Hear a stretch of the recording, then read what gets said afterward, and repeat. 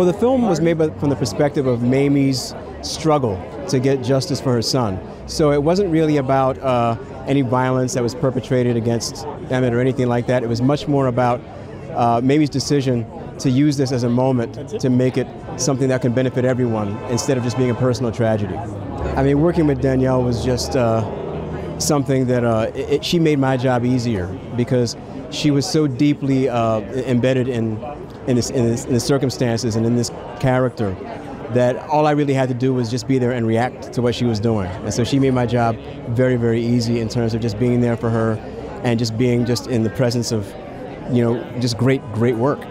For us, the subject matter was treated with tenderness, with respect, with honor.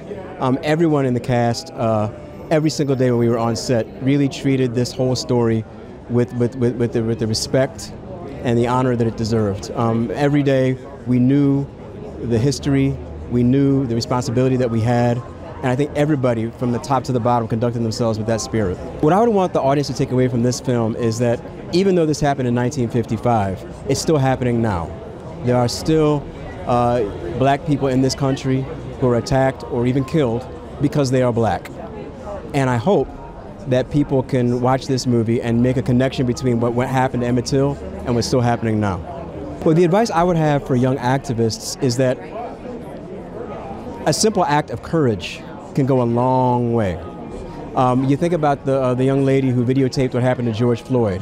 That's what I'm talking about. Like, she did something simple, but it took a tremendous amount of bravery, and she literally changed the world just by taping what happened to George Floyd. And so we're all capable of that, and I just want everybody to be assured in the knowledge and in the confidence that they are capable of it too.